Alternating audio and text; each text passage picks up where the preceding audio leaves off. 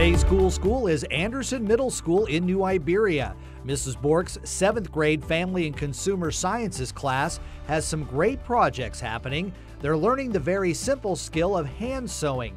They've learned how to thread a needle, make a knot, sew a button, plus make straight and decorative stitches. It's a 3-week process, and their final project was making a Christmas stocking to take home for the holidays.